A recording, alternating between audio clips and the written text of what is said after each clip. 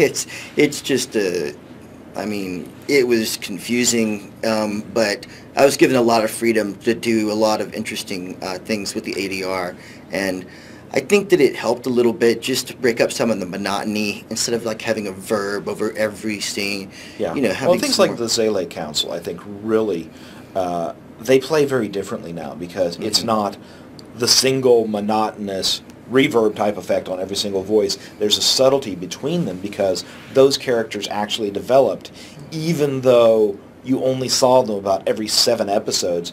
There is a change in the relationship of all these monolithic blocks or the people behind them when you see them. Right. Well, I was given the choice to watch the entire show. First, I chose not to do it because I knew I was going to have to do this. And it works better for me in a show working as a mixer to let it develop and let those things develop because it tends to have more of a natural flow to it and it doesn't seem so contrived. If I had it to do over again, I may have watched the entire thing because this is a very unique, involved show, but I prefer to work in a very linear fashion and not peak because to me that helps.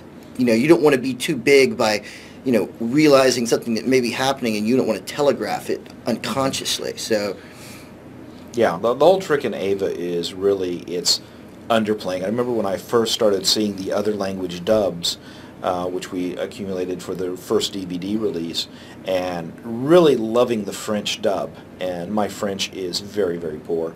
But there was something about the way they played it with everything extremely underplayed that really seemed to work for Ava. And that was something I tried to bring into the director's cuts a little bit more. So when you're watching the director's cuts episodes, you'll see some slight inflection changes, especially on a couple of the episodes where we basically had to re-record everything because the original quality was very, very compromised. Those were good days of my life, but